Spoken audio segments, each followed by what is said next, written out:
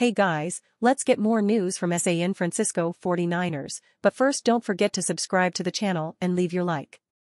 49ers WR Deebo Samuel has no regrets calling Eagles CB James Bradberry trash in offseason. Frank Sinatra once serenaded, "Regrets, I have a few, but too few to mention." Deebo Samuel lives that line.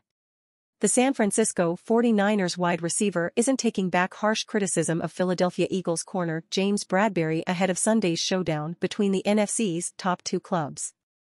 "I don't regret nothing I said," Samuel said Monday when asked about offseason comments regarding Bradberry, per NBC Sports Bay Area. Following the NFC Championship game loss to Philly, Samuel called Bradberry trash during an appearance on the I Am Athlete podcast. The wide receiver doubled down on social media after Bradberry was called for a crucial penalty in the Super Bowl 57 loss. The Niners spent the offseason suggesting they would have beaten the Eagles in the title game had Brock Purdy not been injured early. On Monday, Samuel played a more toned-down message. "I don't have any feelings right now, just see how it goes," Samuel said. "It's not about revenge. It's another game on the schedule and we're going to treat it like any other game. That's athlete speak ahead of a big contest. No other game is against a 10-1 defending NFC champion who could be in the way of spending a Super Bowl week on the field instead of on podcasts. Get the popcorn ready." Patrick Willis advances to the semi-finalist round for the Pro Football Hall of Fame class of 2024. The Pro Football Hall of Fame class of 2024 announced their semi-finalists on Tuesday morning, and former San Francisco 49ers linebacker Patrick Willis made the cut. Willis, along with 24 other modern-era candidates, advanced from the 173 nominees. This won't be the first time that Willis has advanced. He was a finalist, which is the final 15 members, in each of the past 2 years. Hopefully, this will be the last time for Patrick as he's named a Hall of Famer.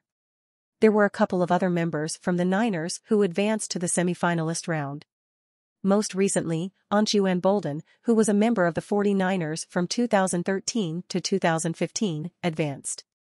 Running back Ricky Watters, a Niner in the early 1990s, was also a semi-finalist. Willis may not have the longevity as others, but when you're in the NFL for 8 seasons and an All-Pro in 5 of those and a 7-time Pro Bowler, I'd say you've done enough. Willis deserves to be a Hall of Famer, whether it's this year or down the line.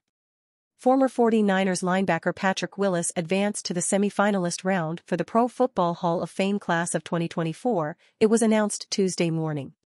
Willis was named among the top 25 modern-era candidates from the original list of 173 nominees. He advanced to the final 15 the past 2 years. Running back Ricky Watters, who played for the 49ers from 1992 to 94, and wide receiver Anquan Boldin, a member of the 49ers from 2013 to 15, are also among those advancing to the semi-finalist round. 2 first-time eligible candidates made the cut to semi-finalist, tight end Antonio Gates and defensive end Julius Peppers. Both last played in the 2018 season. To be eligible for the Pro Football Hall of Fame, an individual must not have participated as an active player for 5 consecutive seasons. Running back Tiki Barber, in his 12th year of eligibility, was the only other first-time semi-finalist. Willis was a 7-time Pro Bowl player in his 8 NFL seasons. He was named first-team All-Pro 5 times, and was selected to the NFL All-Decade Team for the 2010s. The current list of 25 will be reduced to 15 finalists in voting among the 50-member selection committee at a later date. A maximum of 5 modern-era candidates can be elected into the Pro Football Hall of Fame. The committee will select the class of 2024 in advance of Super Bowl 58 in Las Vegas. The class will be announced live on the NFL Honors telecast scheduled to air February 8. In addition to the modern-era candidates, the committee will also consider coach/contributor Buddy Parker and seniors finalists Randy Gradishar, Steve McMichael and Art Powell. There is no set number for any class of enshrines, but the bylaws for the selection committee provide that between 4 and 9 new members will be selected. Eagles veteran takes a jab at the 49ers. Each season when the NFL schedule comes out there are a few games worth circling on the calendar. One of those games this year is between the Philadelphia Eagles and San Francisco 49ers. It is a rematch of last year's NFC Championship game, but the 49ers are out for revenge. In that NFC Championship, the 49ers lost both their starting and backup quarterback. They were unable to complete passes for almost the entire second half of the game. San Francisco was unable to play how they wanted, and they are hoping to make a statement this year. Eagles edge rusher Haason Reddick talked about what the 49ers were saying after last year's game. According to Sports Radio 94 WIP, Reddick said, "It was a lot of boo-hoos last year, a lot of crying, a lot of what if, a lot of this, a lot of that. There is no doubt that these two teams do not like each other. A rivalry has been brewing since the end of last season, and now they meet with plenty on the line." San Francisco is coming into the game at 8-3 while the Eagles are 10-1. Yet, the 49ers are road favorites in this game. Many sportsbooks are not believers in the Eagles despite only having one loss. Luckily for the fans, it seems like both teams should be close to full health heading into the game.